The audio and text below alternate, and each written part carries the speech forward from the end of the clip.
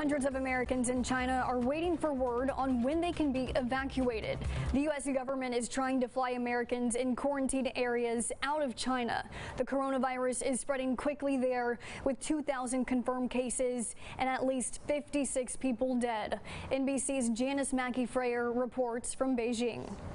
Tonight, a deepening crisis. China's President Xi Jinping warning of a grave situation as the State Department scrambles to get Americans out of Wuhan.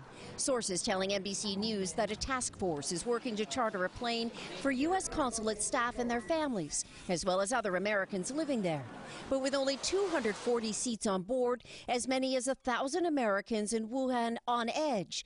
Those seeking help from the U.S. Embassy in Beijing hearing this. If you are a U.S. citizen calling about the situation in Wuhan, please be advised that reports of a chartered plane for U.S. citizens leaving tomorrow are not true. A lot of us are kind of, how do I put it, getting a little restless. This woman tweeting to President Donald Trump, please help us.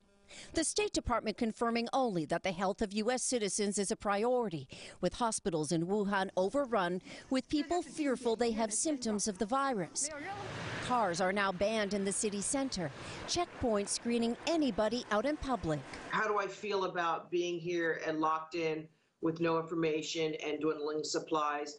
I feel extremely horrible. The government here banning all travel abroad for tour groups in an extraordinary campaign to contain the virus. Officials are building 2 special hospitals, one of them to be finished in just 10 days. And the military dispatching hundreds of doctors with supplies, with masks selling out across the country.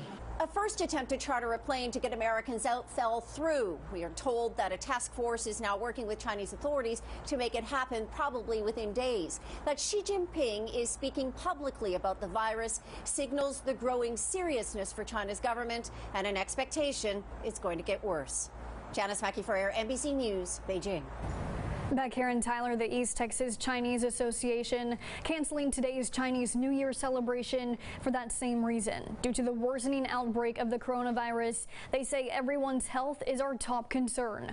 No word yet on if they're going to be rescheduling it.